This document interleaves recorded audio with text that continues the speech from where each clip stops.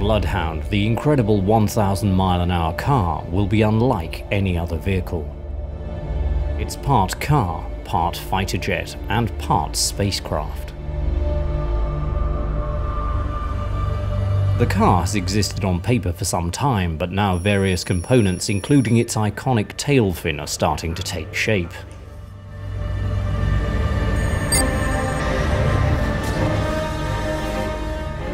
Building this record-smashing monster requires a very special set of skills, however, and the project would not be possible without the expertise of the RAF's engineers. After all, they're building a car that will travel faster than a Typhoon strike fighter flying at ground level.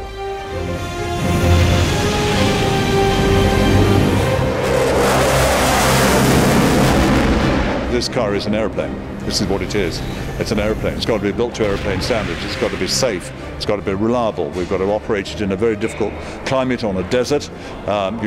Temperatures will be varying from sort of freezing right the way up to about 35 or 40 C. It's got to operate safely under those conditions. 71 IR Squadron from RAF Wittering was chosen to assist with the project due to its outstanding reputation for innovation and precision. Specialist understanding of the stresses applied to mechanical components at supersonic speeds is essential, and the tail fin has been redesigned several times since the original brief.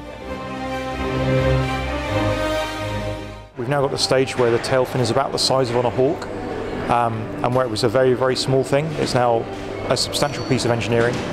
So it's very much like a fin on a jet fighter. It's constructed in the same way, so it's an aluminium structure with a riveted skin, and is absolutely key to Andy's stability. As the speeds increase, it's going to be the aerodynamics of the car that keep him going in a straight line, and not just the wheels against the ground and steering it just like a normal car would do. There are a few bits that are absolutely critical in Bloodhound SSC, and the tail fin is one of them. This is going to be the hardest working tail fin in history, because we are going at ground level faster than any jet fighter has ever been, 1,000 miles an hour, where the aerodynamic pressure gets up to 12 tons per square metre. If one of these panels at the front edge of the fin starts to peel back, the airflow will get in there and it will be catastrophically bad for the car. I'm not worried about that, because 71 Squadron do that for the day job.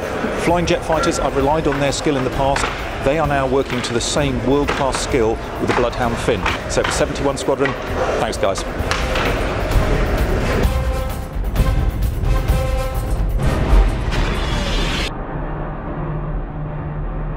And you can find out more about the Bloodhound project by visiting bloodhoundssc.com, or discover the many engineering opportunities available with the Royal Air Force at rafcareers.com.